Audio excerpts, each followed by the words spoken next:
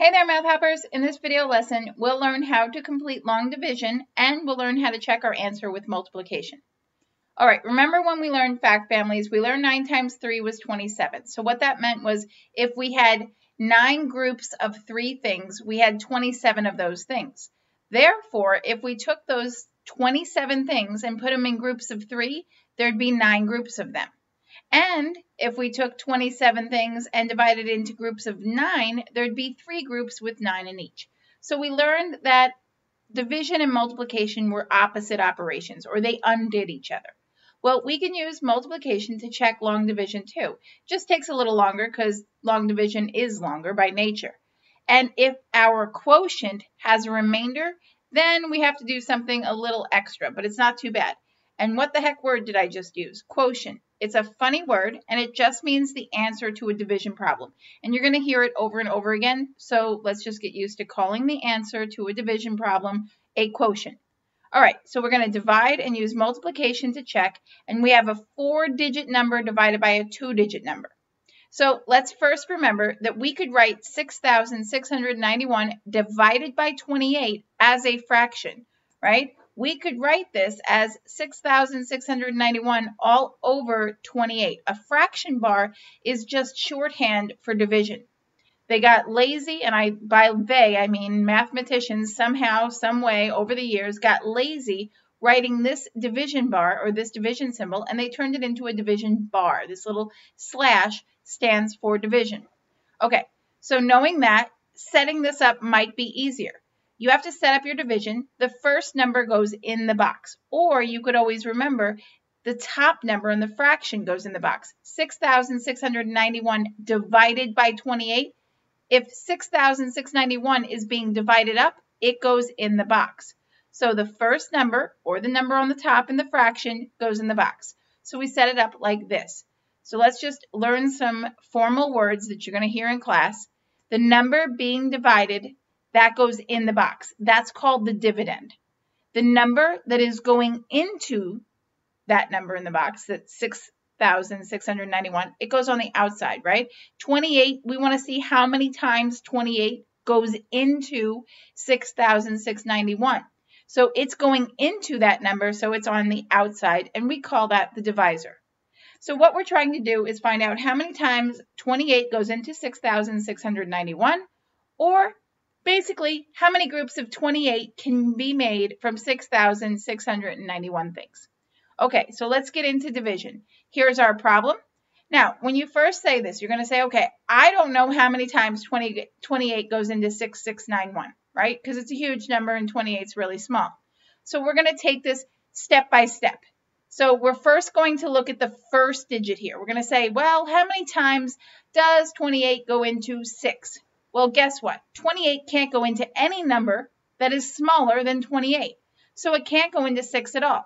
So we're going to say, okay, forget 6. How about 66? How about we take these two numbers together? Can it go into 66?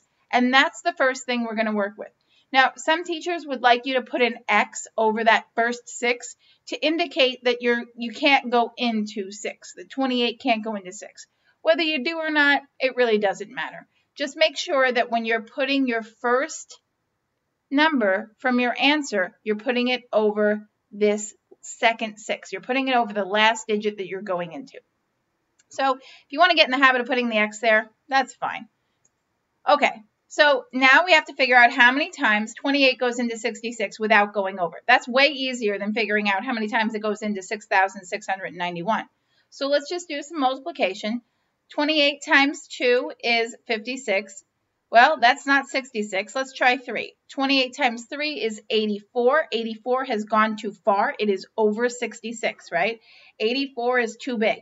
Therefore, I'm going to say 56 is the number I want, but I want 2 because 28 times 2 is 56. So 56 is as close as I'm getting to 66 without going over. So where does that 2 go? Well, let's bring the problem down. That 2 goes over the 66. It goes over that second 6. This is saying 28 goes into 66 2 times without going over. It didn't go in evenly, and we're going to get to that. Now what we're going to do is multiply 28 times 2 to find out how much we have left. We already know this. We just multiplied it. But remember, we didn't make 66 exactly. So we didn't actually satisfy going into 66 exactly. So we got to figure out how much we have left over. So when we do that, we do 2 times 28. We get what we already know, 56. You put the 56 beneath the 66 to subtract and figure out what's left over. How much of this 66 did I not go into? And that's going to be 10. 66 minus 56 is 10. Put the 10 down there.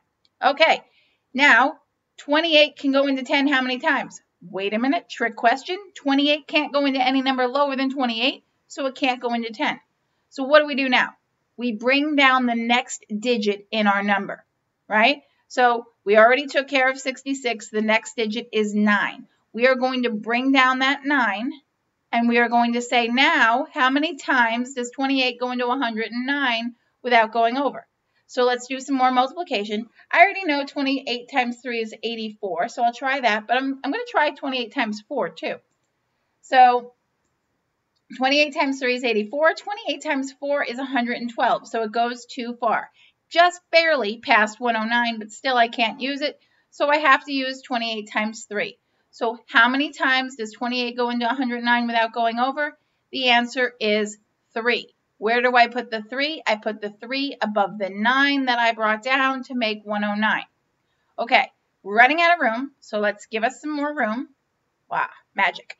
Okay, now we're going to do the same process. We're going to multiply 28 times 3 to figure out how much we have left. How much of that 109 didn't we cover, didn't we take care of?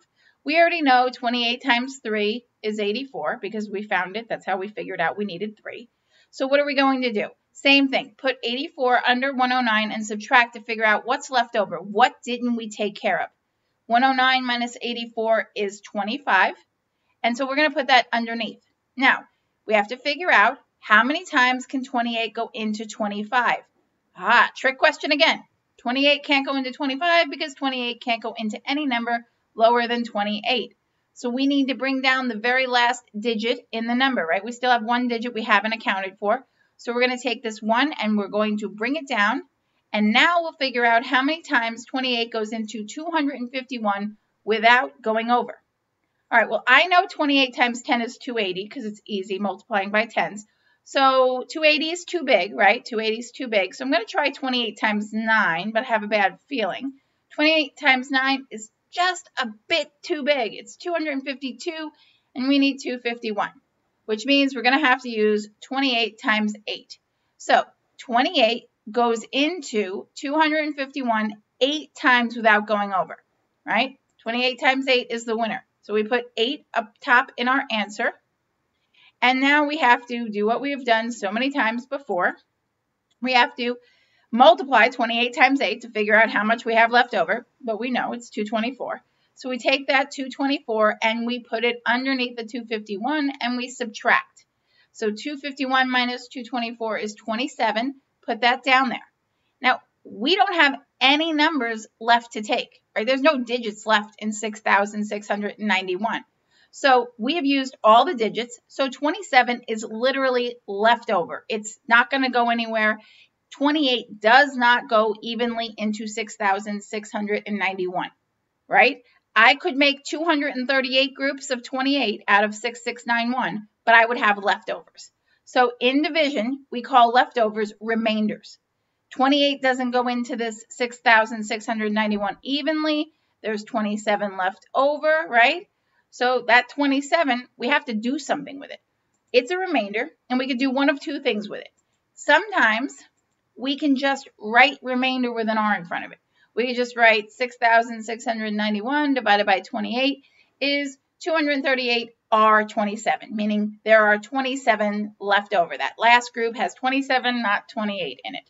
Okay, but the directions said multiply to check our answers. And we really can't multiply 28R27 or 238R27 by something, right? We can't do anything with that. So we are going to have to write our answer or write our remainder as a fraction. It's not as bad as it sounds, okay?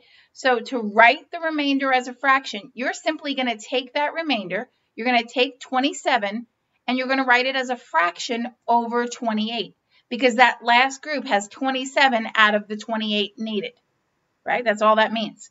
So we're going to write 6,691 divided by 28 equals 238 and 27/28. I know you're thinking this is now awful and I wish I never asked how to do this problem, but it's not that bad. When we check our answer, all we're going to do is take this mixed number and write it as an improper fraction. So let's take the mixed number and let's write it as an improper fraction. Remember how to do that. We simply say 28 times 238 plus 27 and put it over 28. So we get 28 times 238 plus 27 all over 28. 28 times 238, by the magic of a calculator, I'm sure you will do this by hand, is 6,664 plus 27 all over 28. Now let's just add them, and we get 6,691 divided by or over 28. Let's give ourselves a little more room. That number seems awfully familiar. Remember in the very beginning we said we could write division as a fraction? That's because a fraction bar means divide. This number right here, we started out with 6,691 divided by 28. That is the same as saying 6,691 over 28, or as a fraction. It is also the same thing as writing it horizontally, 6,691 divided by 28. So our answer checks out. Our answer gave us the problem we started with when we divided it, right? When we multiplied it. We multiplied to check our answer. We didn't really multiply. We just took our remainder that was a fraction and turned it into an improper. But that's really the only way to do these. You have to make sure you get back to the problem you started with. And we did. Okay. So if you still have questions, you know what to do. Send them to us. You should be subscribed to our YouTube channel, youtube.com/solvemymathhomework, and we'll take care of them for you. Till next time, take it easy.